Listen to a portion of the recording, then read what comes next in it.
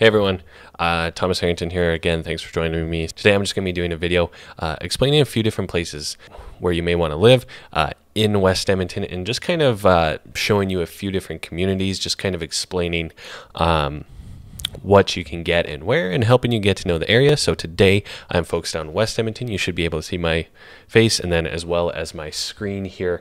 So today we're talking about West Edmonton. You can see it highlighted on the map here. So West Edmonton, as you can see from a map, you know, the city, the river cuts it in half diagonally here, and then we kind of have our ring road, the Anthony Henday, which is relatively symmetrical and circles the whole city here.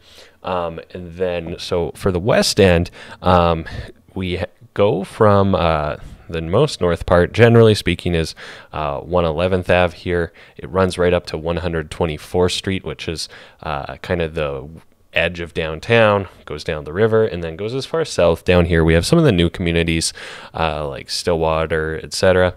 You have Lewis Estate, Secord, etc. up here. Now basically the Henday, so anything west of the Henday is considered like new West End, and then as you go closer into the core, things get a little more older, but generally those areas are a little more established, and more transit, amenities, etc. So the first community I'm going to be talking about here today is Secord, which, as you can see, is fairly far west, a newer community here in the West End. Pretty new, many brand new homes, and then I'll kind of work my way in. One other thing we're going to do is, so it's not just maps and numbers, we're going to have some footage cut in of a few of these areas, just so you can kind of get a little bit of a vibe or a feel for them, kind of see what's where, what it looks like, etc. And so it's not just me talking at you. We should be seeing some footage of these communities as well. So it's south of the Yellowhead. This is our main highway, 16A and Highway 16, which go west to Spruce Grove, Jasper, etc. You have the Henday over here. So this is Secord. It's actually a fairly large area, which is why I picked it. There's been a lot of homes sold in the last few years just because it's a newer area. Lots of activity. So when it comes to Secord, the average detached price was $442,970, so $440,000. Pretty consistent with the Edmonton average. Now, the median price as well was $438,000. So I'm going to talk about the median price because median, just to give you a quick math lesson, median means the middle number. So that means 50% of the homes are below that number. So just for reference, you know, sometimes average price and median price will change a little bit. So when it comes to Secord, you know, a large portion of the homes are going to be in the $380,000 to $440,000 range. In this area, you know, the $450,000 to $500,000 is going to be a little more of what I'd call it like an executive price point. And only 15% of the homes sold in the area were over 500,000. So a lot of the activity is below 500, kind of that mid to low 400s range is where you're going to see a lot of the activity in this area for detached homes. Now, when it comes to the average age of a home in Secord, majority of the homes moving in the area are 2016 or newer, with tons of brand new options. Like I said, they're still building out this area. The oldest you'll find in Secord is about a 2009, 2010 built home. Those were some of the first homes in that area, 9, 10, 11. Most of them are a little bit newer than that. Just to bring it in a little closer here.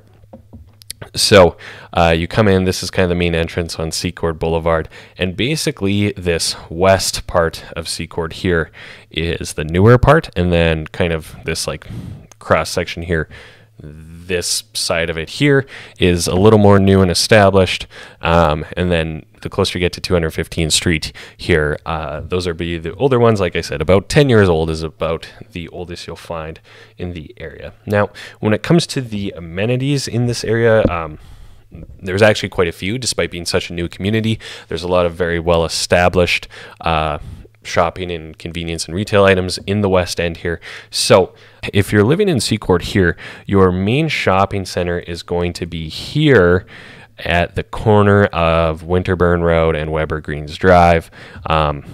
the map doesn't quite do it justice, but there's a huge shopping center here with like a Save on Foods. The Canadian Brew House is one of their anchor tenants here as well. Very cool brew house, excellent place to hang out in the West End. They have an excellent patio.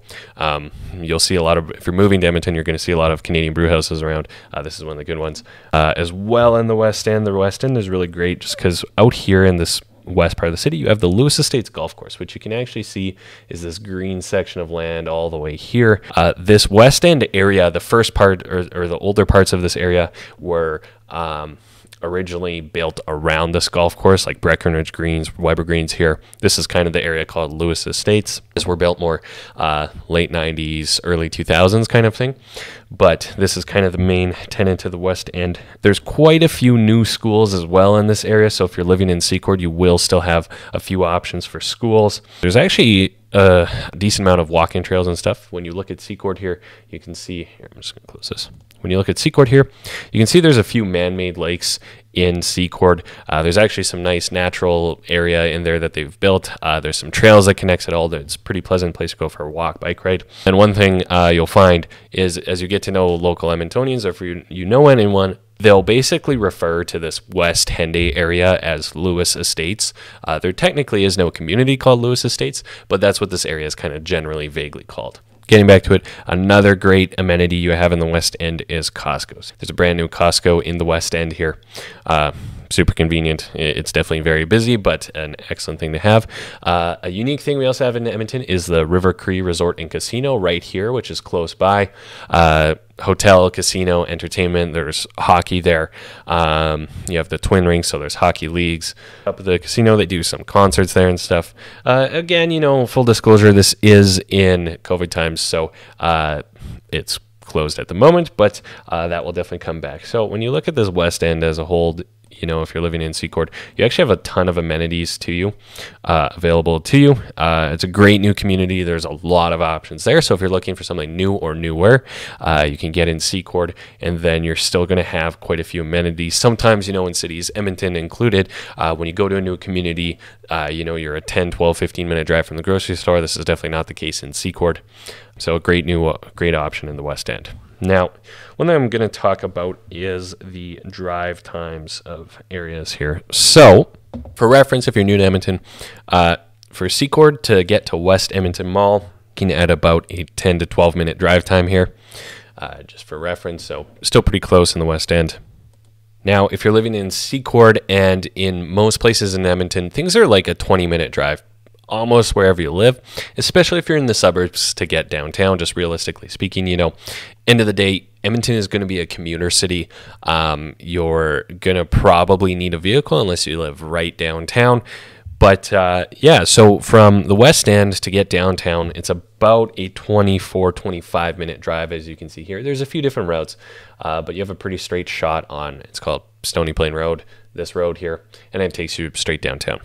Another drive time, just for reference, is to the University of Alberta. The reason I'm picking U of A is just because that's kind of, a main area, main reason many people come to Edmonton. And also beside U of A, we have what's called White Avenue, which is our 82nd Ave here, which you can see right here, which is kind of our entertainment and commercial district for the south side, kind of our south downtown, if you will. So for argument's sake, to drive to White Ave or U of A, it's going to be about a 20-minute drive from Secord. Now, I'll throw it in here that as of this recording, our city is still working on transit from the West End, from this far West End here. You're going to be looking at the West LRT is expanding out to the Lewis Estates area, but that's not going to be complete for a few more years. So the next area I'm going to talk about is Lymburn, which you can see right here. It's a little closer in the West End here. A little bit of a hidden gem just because there's quite a bit of turnover in this area, and there's a lot of very affordable homes. There's a lot of homes in the low 300,000s or even below 300,000. So I thought this was a good area to kind of look into just for kind of a different price point. Not brand new. As you can see, it's a little closer in than Secord.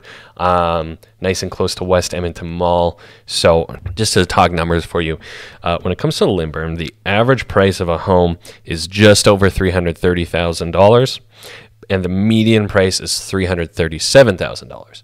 So What that kind of tells you is most of the homes are in the low 300s or below 300,000. Range is anywhere from 210,000 to 450,000. Being said, last year the most expensive home sold in Lymburn was a $450,000 home, which kind of shows you just there's not a lot of super highly priced homes in this area.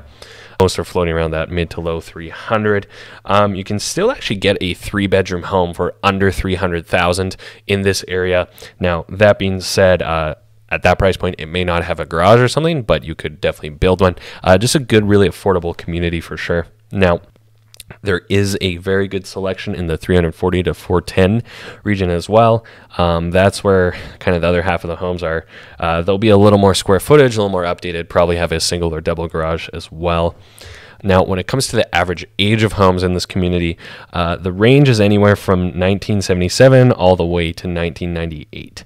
There's not many that are as new as 98. Most of the homes in the area are between 1977 to 1985. So a little bit older, kind of at that age where we're going to want to see a decent amount of updates into some of the main items like furnace, roof, windows, etc. But again, still a great price point and a nice location in the West End. So when it comes to the actual amenities they have to offer for you here, there's a couple nice parks here, several schools. You know, because it's a more established community, the schools are more established. You have Lynwood Park right here with twin arenas. You have the high school here, Romero. There's a big YMCA here, recreation facility, fitness facility. And what we also have is this Lynwood shopping center right here on this corner.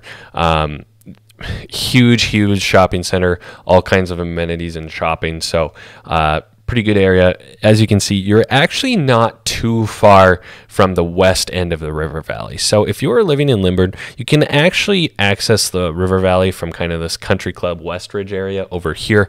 You would probably have to drive or bike to it to get there, but it's pretty close by, so you can still enjoy the river valley despite being pretty far west.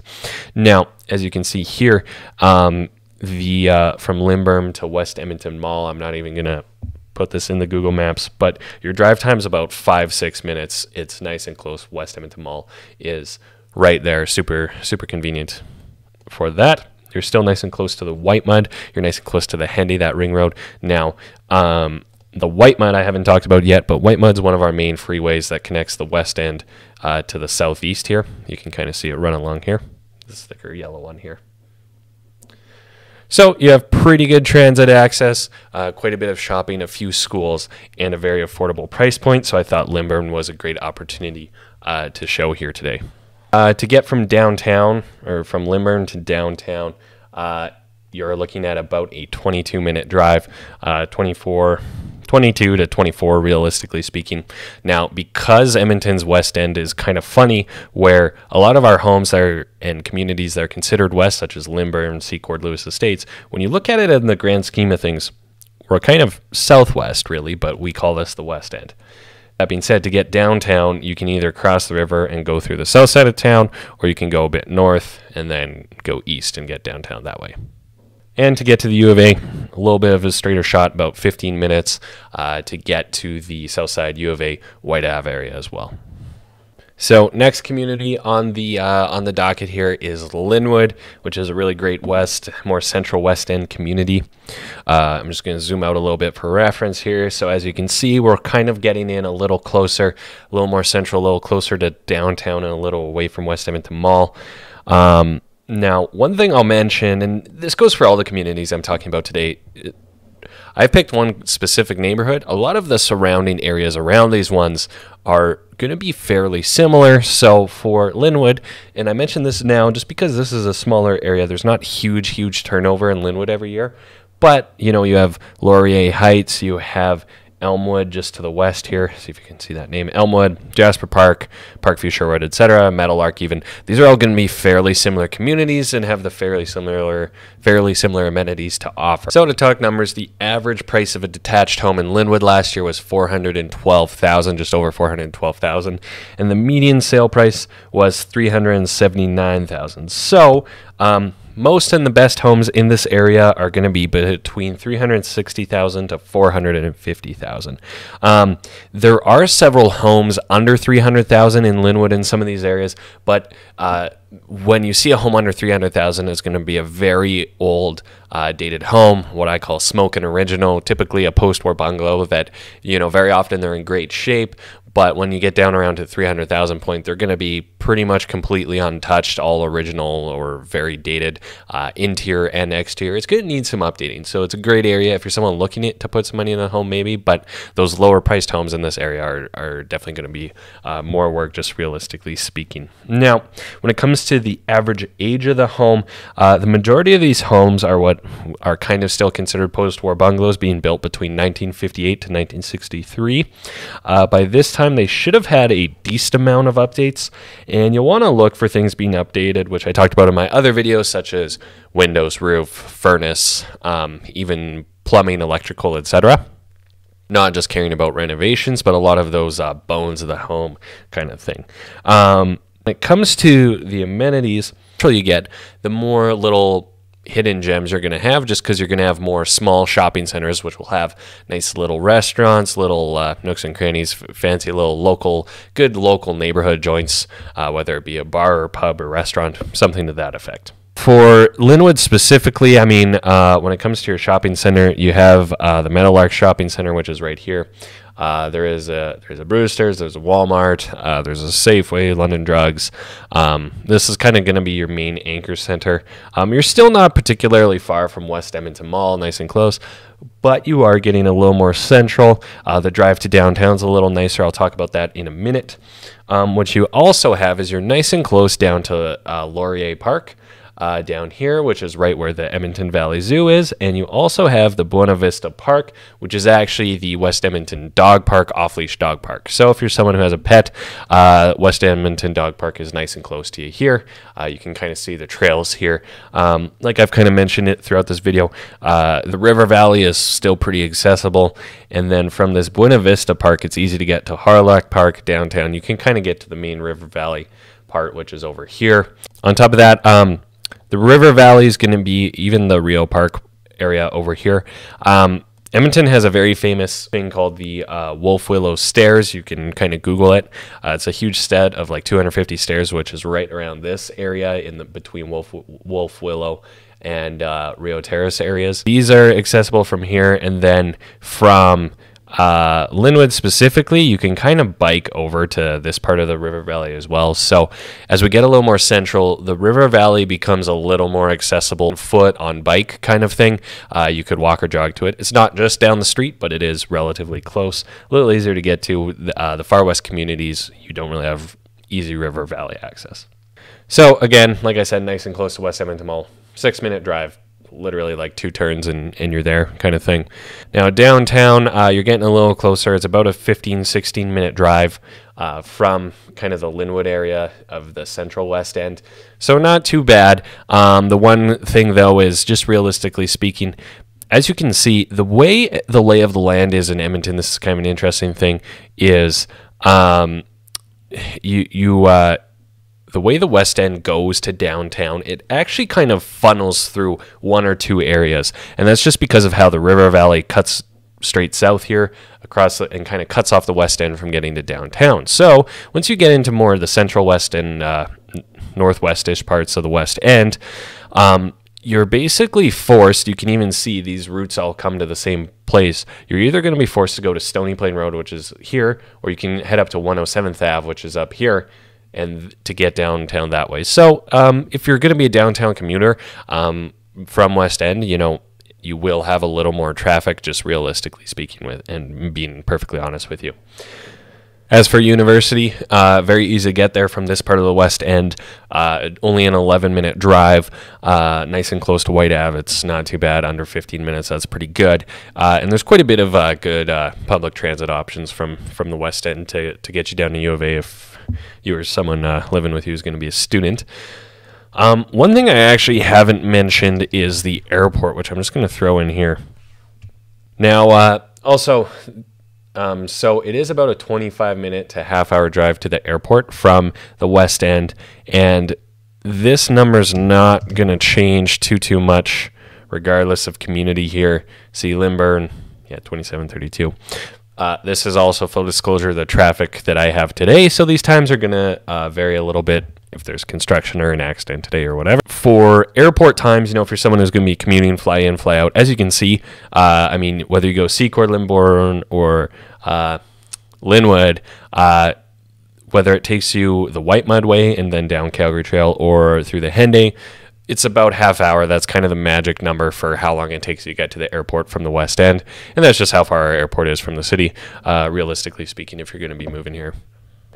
Now, the last area I'm going to talk about for today is Grovenor. So this is the most central area we're going to talk about today.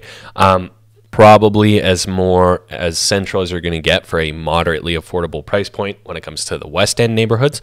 So just to kind of recap, just for reference, so you are nice and close to downtown. Now, we go back to the start of the video. The kind of furthest east boundary of the West End is 124th Street, which you can kind of see here. It's not super well highlighted, but you can see the number there.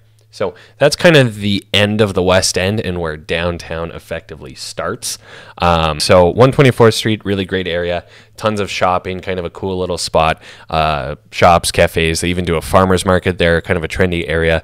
And then once you get past 124th Street, you're in Oliver, Queen Mary Park, and then downtown. Oliver's is effectively part of downtown, at least according to most Edmontonians. But anyways, for other communities around here that are going to be similar, you know, we have McQueen, North Glenora. These are going to be pretty similar communities. Once you get into Glenora here, Glenora is a very well-established luxury area, so we're not going to see a lot of prices in the moderate to affordable price range. Now, the thing I want to talk about with price is that this is the first area where we're going to see a lot of infill properties. Now, Edmonton, and most larger cities are seeing this, is in old areas. Edmonton sees a lot of infill where someone tears down an old home and builds a brand new one. So we kind of need to break down prices a bit further, just because there are some, you know, $800,000, $1 million infills in this area, so it kind of skews the averages. So price in this area is $496,000. So just under 500. We're getting a little more expensive as we get more central. Now, that's adjusted for no homes over $1 million. The reason I did that is just because there was one or two $2 million sales in the area. It kind of skewed the numbers where it just didn't really give an accurate picture. Now, conversely, when we look at the average infill, the average detached infill house is just over $700,000 in Grovenor. So again, that's going to be a large, brand new, probably about 2,000 square foot infill. If you are in the market for that, you know, this is one of the first areas where we're going to see it. In the world of infills, it's moderately affordable, but I think it's important to make that distinction between infill and then kind of a normal detached house. Now, when we break this down even further, the average detached older home, similar to what we saw in Lynnwood, is $426,000. So as you can see, once we kind of break down these numbers, you know, there's still plenty of affordable homes in Grovenor, even though the neighborhood average is about $500,000. That number's skewed up a little by the infills. So when it comes to the average age of a home, the average age is 1948, so a little bit older than Lynnwood. Again, as we move more and more central here, and older homes, basically more of true post-war era bungalows. The structure and architecture will be a little different. It'll have some nice character features in these homes as well, if they've been well maintained. But the majority, yeah, they're going to be between 1946 to 1950, I find. Kind of that post-war construction boom for sure. Now, when it comes to amenities, the list kind of grows and grows as we get nice and central. As you can see, you're actually right on the edge, the north edge of the McKinnon Ravine. So your steps to a ravine, you can walk to the ravine. And then this McKinnon Ravine here does connect kind of to the River Valley, Victoria area. Here, you can get right downtown. You can get to the legislature very easily. Walter Dale Bridge is over here. Got a few golf courses close by. But yeah, this is the first one that's right on the ravine. Literally, you can bike all the way to the far west end, all the way to the east side of town. Great neighborhood to own a bike in, frankly. Here, Super easy access to the ravine and river valley. It's really nice. Lots of local shops and cafes, like I mentioned, 124th Street. There's actually a few hidden gems within Grovenor, right on 142 here. And then along Stony Plain Road here in Glenora, there's a few commercial shops which have some cool little cafes, coffee shops. Shout out Vi's for Pies, kind of a staple of the West End for a good cheesecake and dessert place. Look them up if you're in the area. Would recommend. Victoria Golf Course, nice and close by. We have Jasper Ave, which I haven't mentioned yet, but Jasper Ave's kind of the main avenue of downtown. It's where most or a lot of the restaurants are, bars, nightclubs, etc.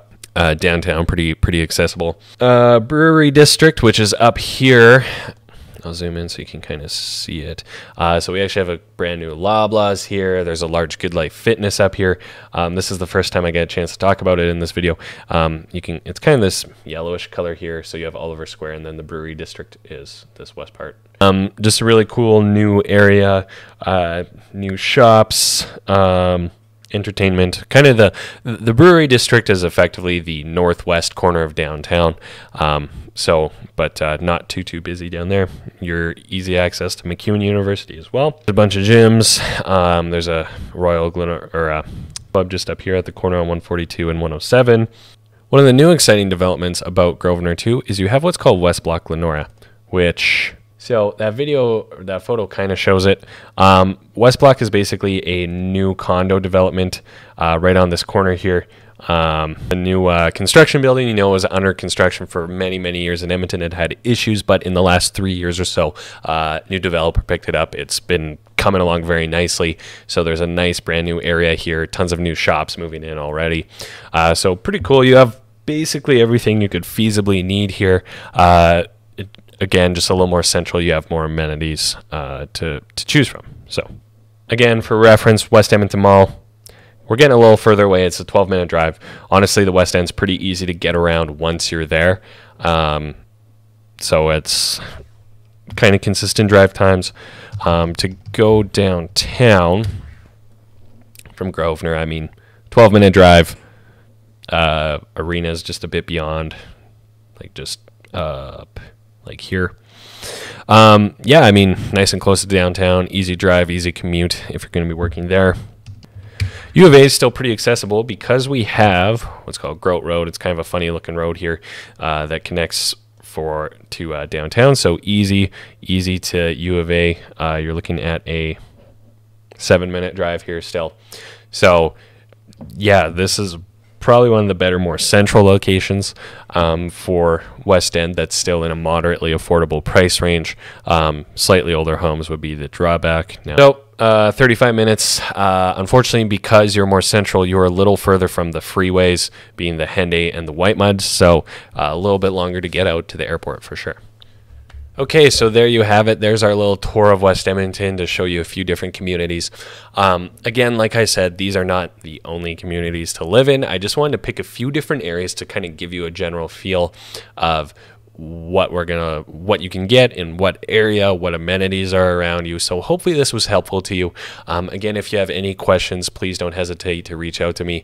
I'd love to help you find a home if you're someone considering moving to Edmonton. If you're considering the West End, I'm a born and raised Edmontonian, and the West End is where I grew up. I know it like the back of my hand. I'd love to help you find your home here. Again, please don't hesitate to reach out if you have any questions. If you have any you need advice on any particular communities, you're curious about an area or a community or a neighborhood, or maybe if you're not sure, you know what you need, but you don't know where to find it, let me know and I'll find it for you. Without further ado, that's all for today. Again, I'm Thomas Harrington. You can reach me at thomasharrington.ca. I'm going to have a link down below where you can download my home buyer's guide if you're considering buying a home in the Edmonton area. And you can head over to my home search website, westedmontonliving.ca, and you can start your home search there. There's a few easy searches to find your way around the West End.